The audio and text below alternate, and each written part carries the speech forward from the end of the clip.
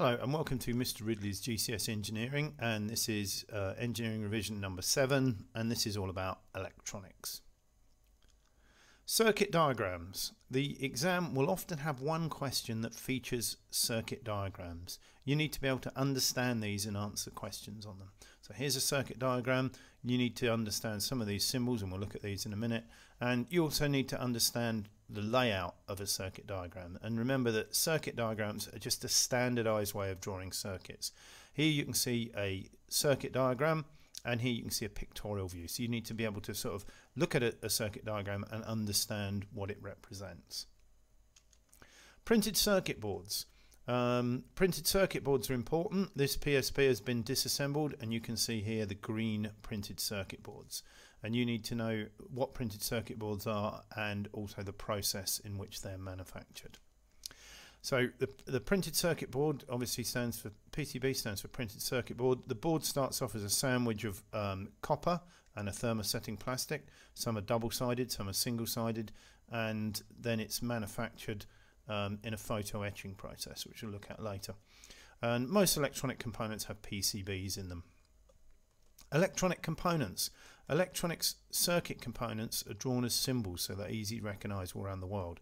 For the exam, you should be able to recognise these components and their symbols. So these, I've looked at the exam, and these are the ones that come up. If you know these, you'll probably get most of these. So we've got like motor, LED, diode, resistor. So these are the components that you need to revise and learn. We'll look at some components now. Switches. Switches are important but basic components. They switch on and off, the current flow. Switches are available in a variety of forms, and here are four of the most commonly used. So we've got key switch, slide switch, toggle switch, push to make. Push to make is a slightly different symbol there for push to make switch. So there's the symbol, and there's switches. Batteries. Batteries are often used to provide power for your circuit. You should know about batteries, and also quite often the environmental issues regarding their disposal. And there's some just batteries AA, PP3, and of course a PP3 battery snap. Transistors. Transistor is basically an electronic switch. A small input on the middle leg here will trigger a much larger output.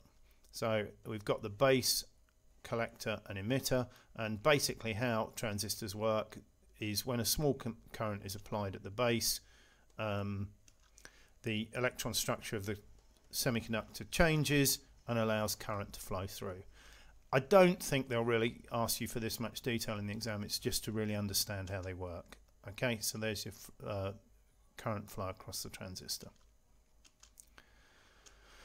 Capacitors. These capacitors store a small amount of electrical charge. There are two main types that you should know about. There's polarized capacitor and non-polarized, and just the difference here is just the little plus sign here. That's the two types of capacitor. The polarized components, just while we're looking at this, polarized components are components that have a positive and a negative, or so for example, on an LED you've got a short leg which shows the negative and a long leg which shows the positive, and on a capacitor here you have a white stripe with a negative thing and also a long and a short leg. And obviously these need to be connected the right way around, otherwise they won't work. Resistors. Resistors are used in a circuit to control the flow of electricity around the circuit or to limit the flow to delicate components. And there's resistors, and there's a resistor symbol. Variable resistors. Variable resistors are adjustable over a range of values. A typical application would be a volume control. So there's application for a variable resistor. There's a variable resistor. There's the symbol. Thermistors. Thermistors are heat-sensitive resistors. They have very high resistance at low temperature, but when they warm up, their resistance decreases. Current can then flow through them. This makes them ideal as one of the components for a temperature sensor.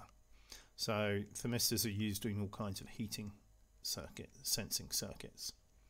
Light dependent resistor, LDR. Light dependent resistors are LDRs are light dependent resistors. They have a track of material that's resistance falls as the illumination increases. That's LDR.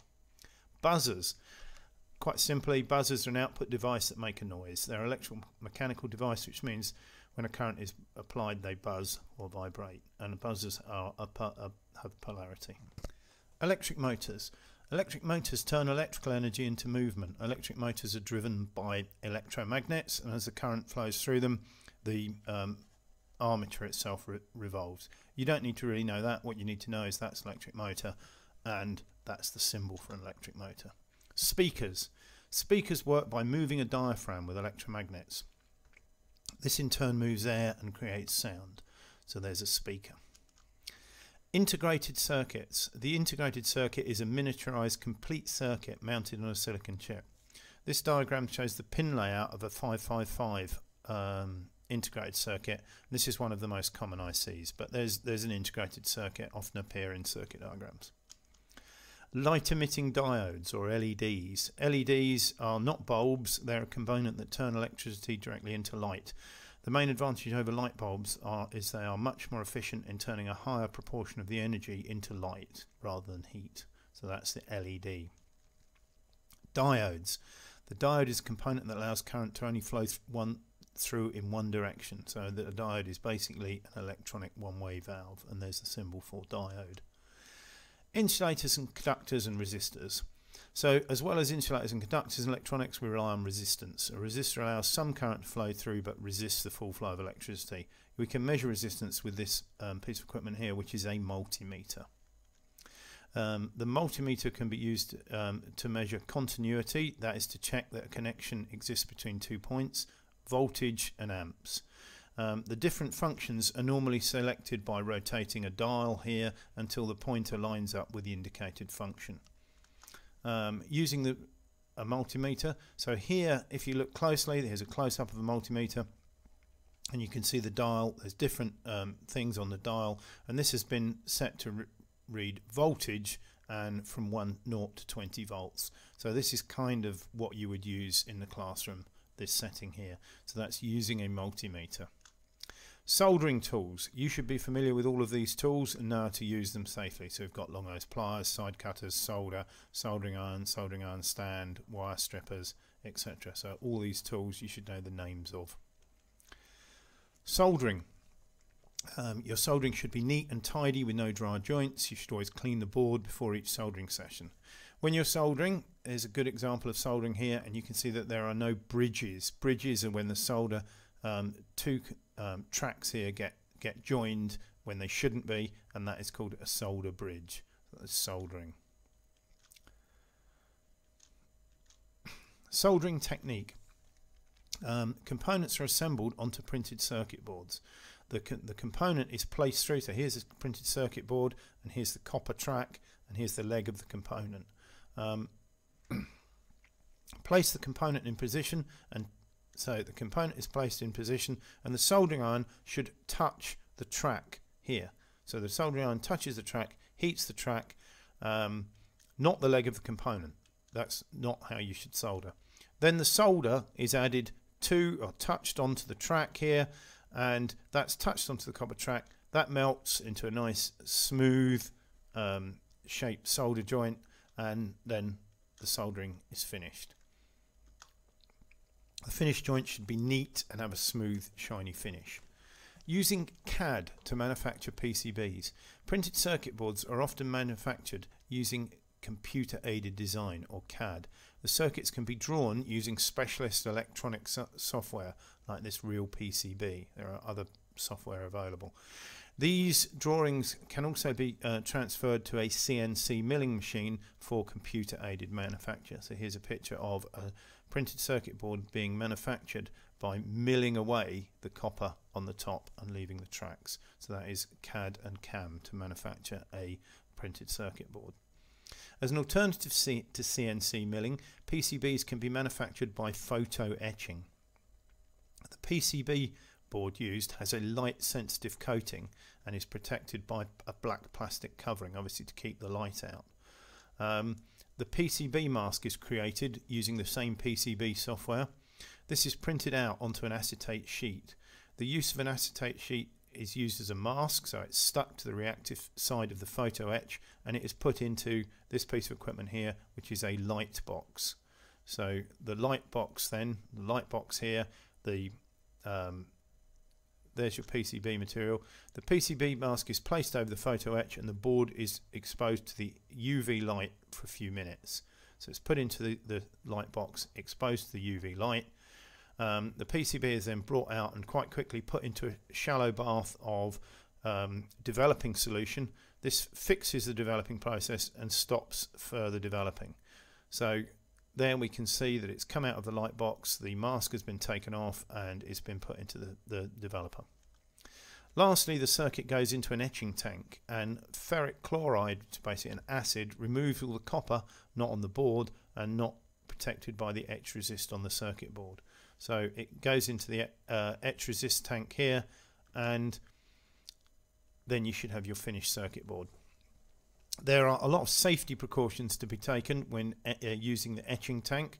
Obviously the material here, as you can see, the PCB etchant, ferric chloride, is an irritant. It's also dangerous to the environment, so it needs to be disposed of very carefully. Goggles and gloves should be worn. A spent solution should be neutralized and disposed properly. Any solution that's spilt onto the skin needs to be washed with water. So they're all the etching tank safety precautions. Making a PCB. These flow diagrams are quite important in electronics, and here's the process that I've just described, but here I've put it into the form of a flow diagram.